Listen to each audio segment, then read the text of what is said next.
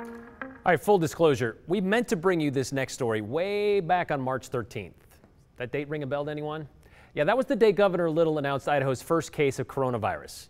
And it was a domino effect from there. Schools closed, concerts canceled, events and exhibits kaput. The State Historical Society was already, at that time, in the middle of its Idaho Women in Government exhibit that was going on. Part of the year-long century celebration of women's suffrage. And if you missed it, like a lot of things these last 6 weeks, well, you missed it. Until now. We got in just before the shutdown shut it down. I feel so inspired by the women that are in this room. One woman in particular is Permille French. She was the first woman elected to the State Superintendency of Public Instruction.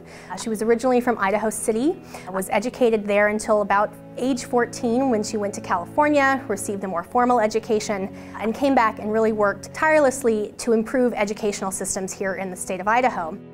We have one photograph on exhibit that features the first 3 women legislators elected to the Idaho State House of Representatives in 1898. And what's remarkable about these 3 women is that they represented 3 of the 4 political parties that existed in the state of Idaho. The first woman who was appointed to the Idaho State Senate was Hattie Durr, and her work during the 1937-38 session followed in line with the work that her husband had done. She came into that appointment after Governor Brazilla Clark appointed her to fill the seat after her husband had passed. Many women have filled the position of state treasurer here in Idaho, but 2 women, mother-daughter, Marjorie and Ruth Moon, come to mind as remarkable women. Marjorie Moon was actually the longest-serving state treasurer at the time of her death in the 1980s. Nellie Klein Steenson was the first woman who was elected to the Idaho State Senate.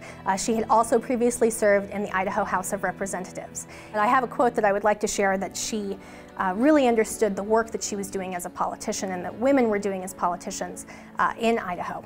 These women politicians may temporarily forsake the dust mop to wield a bigger broom, but all of them work hardest at being women in the best American tradition. They have found a bigger house to clean, and from the sheepish looks of the occasional legislator's face, bigger boys to stand in the corner. Well, there are other events planned all the way through the end of the year to celebrate women's suffrage here in Idaho. Will they actually happen? That's still kind of up in the air, though. You can check the Idaho Women 100 website, and there will be a link in this story at ktvb.com.